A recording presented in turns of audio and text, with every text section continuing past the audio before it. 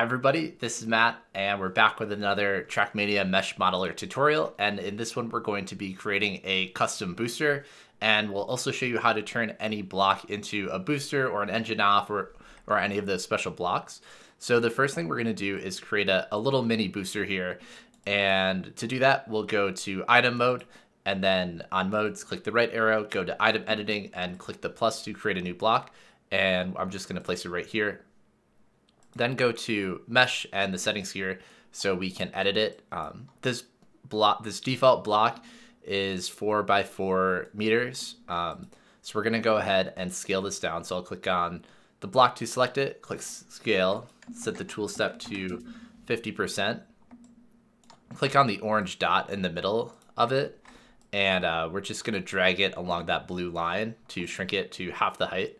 The next thing I want to do is, currently it's centered around the origin. I usually like to put one of the corners at the origin. So I'll click on move and set the tool step to 2 meters. And then we should be able to move that so that corner's directly on the origin. The next thing we need to do is I want it to be slightly wider to fit the car better. So we'll go back to scale. We have it set to 50%. And I'll scale it along the blue axis. So this should be 6 meters wide. And then we can do a similar thing here. It doesn't matter too much how long it is, but let's just do that. That looks like a good size for our booster block. So the next thing we're gonna do is select all, hit copy selection, and we're going to create a new geometry layer. Hit Control A and delete to delete that cube. Then we're going to click on paste selection. And so when we do that, we could put it anywhere. If you set the tool step to 0 meters, it's going to go right in the perfect spot right there. So now we have this on the same thing on 2 different layers. So one layer is going to be, and actually we're going to need a third layer as well. So why don't we just repeat that process one more time. So we'll create a third geometry layer, delete it and paste it, and then click right here. So we should have 3 layers all with the same block. I'm gonna hide 2 of these layers so we just have the top one. Click on the settings here. We're gonna delete the side faces. So click on kind of each face and press the delete key. And we want to do the bottom one as well. So let's see if I can zoom in here and see that. Okay, perfect. So now I only have the top face left. This layer is going to be visible but not collidable, so we'll uncheck the collidable geometry. Hit Control A to select all. We're gonna go and put a material. So that's this paint can at the bottom. I think, let's see, page 10 has our special booster decal. We're going to select, let's see, if we just applied the projection planar, that doesn't look quite right. I think we want the cubic one. So hit Control A, select cubic. We're gonna go into the custom UV mode. So you can see this is kind of what our block is right here. So we're gonna need to select it and move it so it actually is on the arrow, and we want our arrow pointed the other way, so we're gonna rotate it. So click on rotate UV edges, select everything, and you can click and rotate this rectangle. It looks like I rotated the wrong way, so I'll flip that around, and then we can scale it as well. So if you click on this one to scale UVs, make sure everything is selected. We can make it a little bit bigger. Click on move UVs again. I'm gonna move this right in kind of the perfect spot. If I can get this centered. So I don't think there's a way to do this kind of with math. You kind of have to eyeball it. Perfect. So now I have a mini booster here.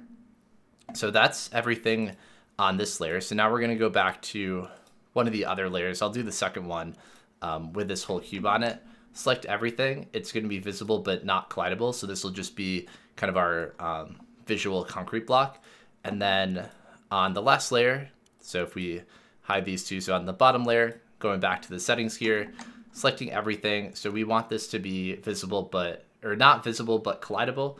And then we can go into the materials, and there's this controller icon here. And so this is kind of where the magic happens. But whatever material you have selected on the bottom, for example, concrete, you can select things to apply to it, whether it's a turbo or no grip or slow-mo or whatever you want. So let's say I select all and hit booster. It's going to apply it on all the sides. I really only want the booster physics on the top layer. So I'm going to select the whole thing and just make sure it's on the physics ID concrete, and then just apply concrete to the concrete physics to the entire block. And then I'm going to select the top layer just by clicking on that. So you can see this is kind of highlighted in yellow. Click on the controller, go back to the concrete turbo, and then we can apply that to the top. One thing to note is that these, you can't rotate them and they don't follow turns or anything. So if we were going to deform this and make this into a turn, the booster only goes in one direction. And if you want to rotate it, you actually need to rotate the block. And so this is always going to be pointed, and it actually doesn't follow the arrows. So these arrows point to the left. This booster is going to go straight. And for whatever reason with the boosters, that's just how it is. It's always just going to go straight through the block, and it's always in that same direction. And so now that we have our 3 layers, so just to summarize, one layer is not visible but collidable, and this is the one that should have our physics set up and including the physics on that top face. The next layer is what makes it look like concrete, and then the final layer is what gives that booster look. So I'm going to go ahead and click save. I'll save this as, let's see, mini booster, booster.gbx. Hit back. I will edit the placement parameters. So this is usually a nice thing to do. I think the horizontal size of this one is like 3 and the vertical size is 2. Go ahead and save that. And so now we should be able to place this here. Let's see. I think. Yeah, okay, we'll go into the free placement mode. So something might be up with those placement parameters or where I place it. But we'll go just into the free placement mode so we can place this in the perfect spot right here. So now it's the same height, 2 meters tall. It should be just wide enough for the car. Let's put it right here and we can try it out. So give it a little test run. So we got the turbo message and it gave our car a speed boost. And so if we just drive off, we should be able to see that our ghost zooms past us. So that's how to create a mini booster. So the next thing we're going to show is how to create or how to modify an existing block. And this works pretty much the same way. So I'm going to create, I'm going to use this block here, and we're going to just connect these so we'll be able to try it out. And let's do something down here. So we'll be able to test this out. So that we'll modify this block. And usually what I like to do is delete those wooden placements before modifying like one of the built-in blocks. So we're gonna go at the bottom, go to item mode, click the right, go to item editing, and we're gonna create new item from selected block, and we're gonna select this one. So we're gonna turn this into a booster. This booster will only go in one direction. I think we can mirror this to modify it, but I haven't tried that. So if I click on geometry, this is, right here, let me just hide this one. So we have one layer in the custom blocks are these like borders that you can bump into. And these are just the collision borders. And then the other layer is mainly the block with, of course, like this main face. And so we're going to go to this block face, and we want to turn this plane into a booster. Or maybe we can do, and we can really do anything, engine off, slow-mo. They all work the exact same way. The materials are just in different places. So I'm going to select, so if I like click over here, nothing selected, I'll click once on this gray area to select just this plane. If I hit delete, that'll show you what I've selected. So I'll click on this, click copy selection, and then delete. And so we copied that layer, and we're gonna move it to a different layer. So we're gonna click the plus, go to geometry, Control A and delete to delete that cube, and then make sure the tool step is set to 0 meters, and we'll paste selection, and we can paste this right here. So this layer is going to be our visible but not collidable layer. Now we need to create another new layer for geometry, and we can go and delete the cube that's there, paste in this selection again. And so this layer is going to be our, it's not visible, but it is collidable. And so we can go ahead and apply the booster physics right here. So we'll go back to the materials, click on the controller. We're going to select the concrete turbo and hit apply. And so you can see that this, these arrows are in a certain direction. There's no way to rotate that. It's always going to go either one way or the other. The idea is that you can rotate the block if you need to rotate the turbo, or if you know more or experiment with it, please feel free to leave a comment with anything you learn. So that we have applied now the booster physics to this block. So this layer is going to be visible, and then this top layer is going to be the physics. So the next thing we need to do then is apply our booster icon.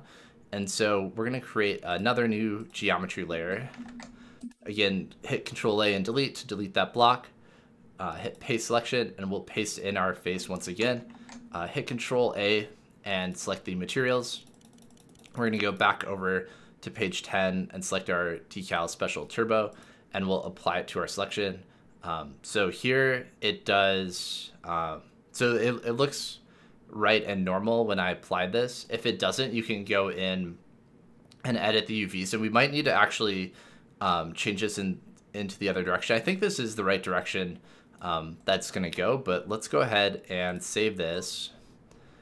And I'm just going to call it custom booster, and we'll hit back and then edit our placement parameters to make it a little easier to place. Save this again. Okay, so now we have our booster, so we can go try it out. I think it's gonna go this way. Yeah, so it says turbo, and so there we go. So we modified an existing block to turn it into a turbo. You can really only do this with, like, boosters can only go straight. You can make the material look like it's a turn, but the actual booster physics is always in a straight line. So that's how to create custom boosters. Thanks so much for watching. If you have ideas or questions, feel free to leave a comment, and have a great rest of your day.